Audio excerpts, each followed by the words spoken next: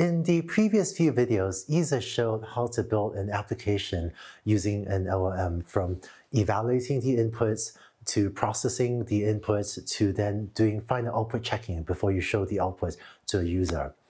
After you've built such a system, how do you know how it's working? And maybe even as you deploy it and let users use it, how can you track how it's doing and find any shortcomings and continue to improve the quality of the answers of your system? In this video, I'd like to share with you some best practices for evaluating the outputs of an LLM, and I want to share with you specifically what it feels like to build one of these systems.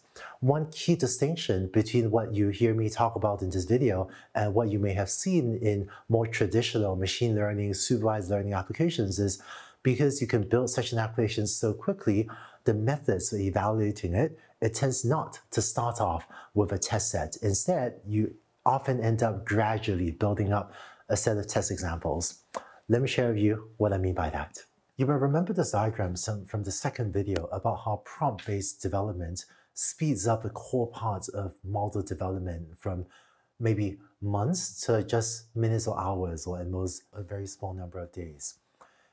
In the traditional supervised learning approach, if you needed to collect, say, 10,000 labeled examples anyway, then the incremental cost of collecting another 1,000 test examples isn't that bad. So in the traditional supervised learning setting, it was not unusual to collect a training set, collect a development set or a holdout cross-validation set and a test set, and then to have those at hand throughout this development process.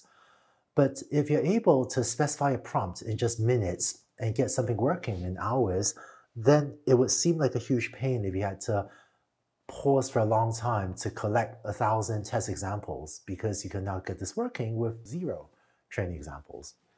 So when building an application using an LLM, this is what it often feels like. First, you would tune the prompts on just a small handful of examples, maybe 1 to 3 to 5 examples, and try to get a prompt that works on them.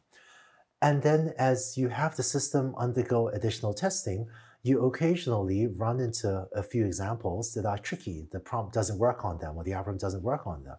And in that case, you can take these additional 1 or 2 or 3 or 5 examples and add them to the set that you're testing on, to just add additional tricky examples opportunistically. Eventually, you have enough of these examples you've added to your slowly growing development set that it becomes a bit inconvenient to manually run every example through the prompt every time you change the prompt. And then you start to develop metrics to measure performance on this small set of examples, such as maybe average accuracy. And one interesting aspect of this process is if you decide at any moment in time your system is working well enough, you can stop right there and not go on to the next bullet. And in fact, there are many deployed applications that stopped at maybe the first or the second bullet and are running just fine. Now, if your hand-built development set that you're evaluating the model on isn't giving you sufficient confidence yet in the performance of your system, then that's when you may go to the next step of collecting a randomly sampled set of examples to tune the model to. And this would continue to be a development set or a holdout cross-validation set. It could be quite common to continue to tune your prompt to this. And only if you need even higher fidelity estimate of the performance of your system, then might you collect and use a holdout test sets that you don't even look at yourself when you're tuning the model. And so step 4 tends to be more important if, say, your system is getting the right answer 91% of the time and you want to tune it to get it to give the right answer 92 or 93% of the time. Then you do need a larger set of examples to measure those differences between 91 and 93% performance. And then only if you really need an unbiased, fair estimate of how was the system doing, then do you need to go beyond the development set to also collect a holdout test set. One important caveat, I've seen a lot of applications of large language models where there isn't meaningful risk of harm if it gives not quite the right answer. But obviously, for any high-stakes applications, if there's a risk of bias or an inappropriate output causing harm to someone, then the responsibility to collect a test set to rigorously evaluate the performance of your system to make sure it's doing the right thing before you use it, that becomes much more important. But if, for example, if you are using it to summarize articles just for yourself to read and no one else, then maybe the risk of harm is more modest and you can stop early in this process without going to the expense of bullets 4 and 5 and collecting larger datasets on which to evaluate your algorithm. So in this example, let me start with the usual helper functions.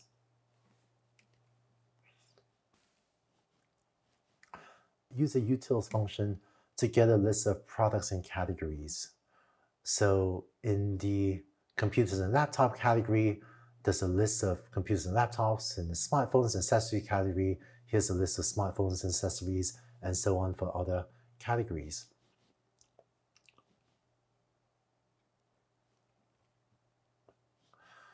Now, let's say the task we're going to address is given a user input, such as what TV can I buy if I'm on a budget, to retrieve the relevant categories and products so that we have the right info to answer the user's query. So here's a prompt. Feel free to pause the video and read through this in detail if you wish. But the prompt specifies a set of instructions and it actually gives the language model one example of a good output. This is sometimes called a few-shot or technically one-shot prompting because we're actually using a user message and a system message to give it one example of a good output. If someone says, I want the most expensive computer, let's just return all the computers because we don't have pricing information. Now let's use this prompt on the customer message. Which TV can I buy if I'm on a budget? And so we're passing in to this, both the prompt, customer message 0, as well as the products and category. This is the information that we retrieve up top using the utils function. And here it lists out the relevant information to this query, which is under the category televisions and home theater systems. This is a list of TVs and home theater systems that seem relevant. To see how well the prompt is doing, you may evaluate it on a second prompt. The customer says, I need a charger for my smartphone. It looks like it's correctly retrieving this data. Category, smartphones, accessories, and a list of relevant products. And here's another one. So what computers do you have? And hopefully you'll retrieve a list of the computers. So here I have 3 prompts, and if you are developing this prompt for the first time, it would be quite reasonable to have 1 or 2 or 3 examples like this, and to keep on tuning the prompt until it gives appropriate outputs, until the prompt is retrieving the relevant products and categories to the customer requests for all of your prompts, all 3 of them in this example. And if the prompt had been missing some products or something, then what we would do is probably go back to edit the prompt a few times until it gets it right on all 3 of these prompts. After you've gotten the system to this point, you might then start running the system in testing. Maybe send it to internal test users or try using it yourself and just run it for a while to see what happens. And sometimes you will run across a prompt that it fails on. So here's an example of a prompt. Tell me about the SmartX Pro phone and Philips Snap camera, also what TVs do you have. So when I run it on this prompt, it looks like it's outputting the right data, but it also outputs a bunch of text here, this extra junk. It makes it harder to parse this into a Python list of dictionaries. So we don't like that it's outputting this extra junk. So when you run across one example that the system fails on, then common practice is to just note down that this is a somewhat tricky example. So let's add this to our set of examples that we're going to test the system on systematically. And if you keep on running the system for a while longer, maybe it works on most examples. We did tune the prompt to 3 examples, so maybe it will work on many examples, but just by chance, you might run across another example where it generates an error. So this customer message 4 also causes the system to output a bunch of junk text at the end that we don't want. Trying to be helpful to give all this extra text, but we actually don't want this. And so at this point, you may have run this prompt maybe on hundreds of examples, maybe you have test users, but you would just take the examples, the tricky ones that's doing poorly on, and now have this set of 5 examples, indexed from 0 to 4, have this set of 5 examples that you use to further fine-tune the prompts. And in both of these examples, the LLM had output a bunch of extra junk text at the end that we don't want. And after a little bit of trial and error, you might decide to modify the prompt as follows. So here's a new prompt. This is called prompt v2. But what we did here was we added to the prompt, do not output any additional text that's not in JSON format, just to emphasize, please don't output this JSON stuff. And added a second example using the user and assistant message for few-shot prompting, where the user asks the cheapest computer. And in both of the few-shot examples, we're demonstrating to the system a response where it gives only JSON outputs. So here's the extra thing that we just added to the prompt, do not output any additional text that's not in JSON formats, and we use few-shot user 1, few-shot assistant 1, and few-shot user 2, few-shot assistant 2 to give it 2 of these few-shot prompts. So let me hit Shift-Enter to find that prompt. And you were to go back and manually rerun this prompt on all 5 of the examples of user inputs, including this one that previously had given a broken output, you find that it now gives a correct output. And if you were to go back and rerun this new prompt, this is prompt version v2, on that customer message example that had resulted in the broken output with the extra junk after the JSON output, then this will generate a better output. And I'm not going to do it here, but I encourage you to pause the video and rerun it yourself on customer message 4 as well on this prompt v2. See if it also generates the correct output. And hopefully it will. I think it should. And of course, when you modify the prompts, it's also useful to do a bit of regression testing to make sure that when fixing the incorrect outputs on prompts 3 and 4, it didn't break the output on prompt 0 either. Now, you can kind of tell that if I had to copy paste 5 prompts, customer message 0, 1, 2, 3, and 4, into my Jupyter notebook and run them and then manually look at them to see if they output in the right categories and products. You can kind of do it. I can look at this and go, yep, category, TV and home theater systems, products, yep, looks like got all of them. But it's actually a little bit painful to do this manually, to manually inspect or to look at this output to make sure with your eyes that this is exactly the right output. So when the development set that you're tuning to becomes more than just a small handful of examples, it then becomes useful to start to automate the testing process. So here is a set of 10 examples where I'm specifying 10 customer messages. So here's the customer message, what TV can I buy on a budget, as well as what's the ideal answer.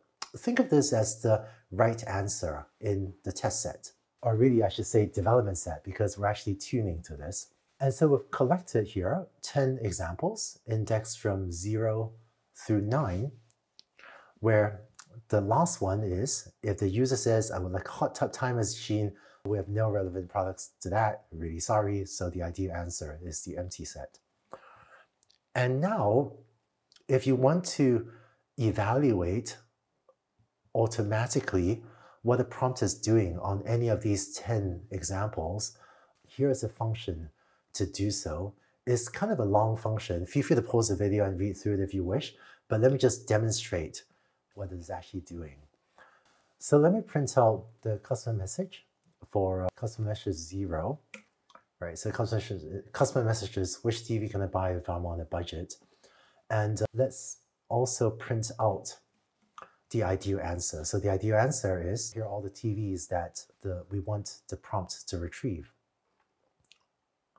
And let me now call the prompt. This is prompt v2 on this customer message with that usual products and category information. Let's print it out, and then we'll call the eval we'll call the eval responsive ideal function to see how well the response matches the ideal answer.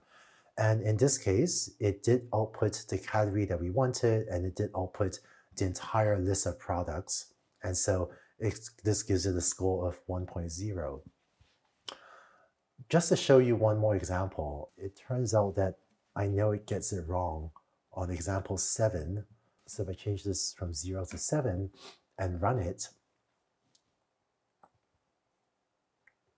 this is what it gets. Oh, let me update this to 7 as well. So under this customer message, this is the ideal answer, where it should output under gaming consoles and accessories, a list of gaming consoles and accessories. But whereas the response here has 3 outputs, it actually should have had 1, 2, 3, 4, 5 outputs. And so it's missing some of the products.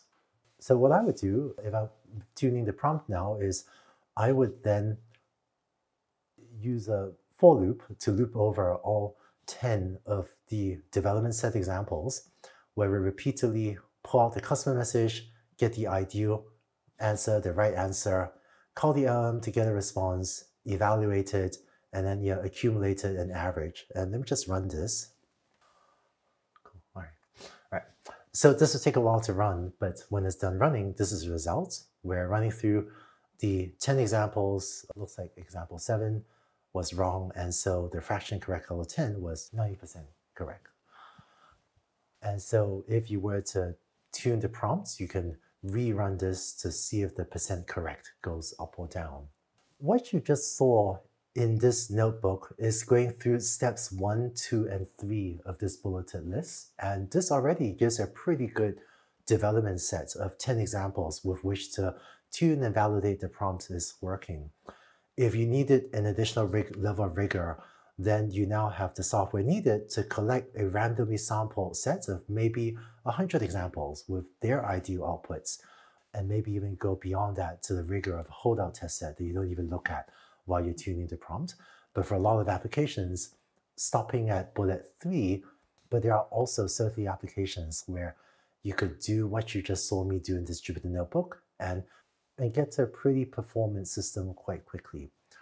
With, again, the important caveat that if you're working on a safety critical application or an application where there's non-trivial risk of harm, then of course it would be the responsible thing to do to actually get a much larger test set to really verify the performance before you use it anywhere. And so that's it. I find that the workflow of building applications using prompts is very different than a workflow of building applications using supervised learning. And the pace of iteration feels much faster. And if you have not yet done it before, you might be surprised at how well an evaluation method built on just a few hand-curated tricky examples. You think with 10 examples, and this is not statistically valid for almost anything. But you might be surprised when you actually use this procedure, how effective adding just a handful of tricky examples into your development set might be in terms of helping you and your team get to an effective set of prompts and an effective system. In this video, the outputs could be evaluated quantitatively, as in there was a desired output and you could tell if it gave this desired output or not. So in the next video, let's take a look at how you can evaluate LM output in that setting where what is the right answer is a bit more ambiguous.